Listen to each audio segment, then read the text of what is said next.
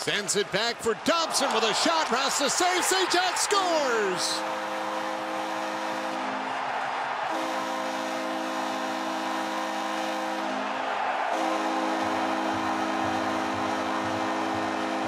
Travis Zajac is first to the playoffs, and the Islanders strike first.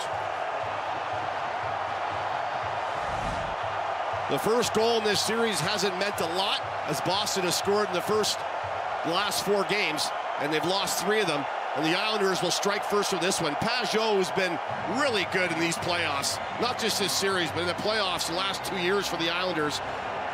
Gets it back to the point, comes to the net, and Zajac just doesn't get taken properly.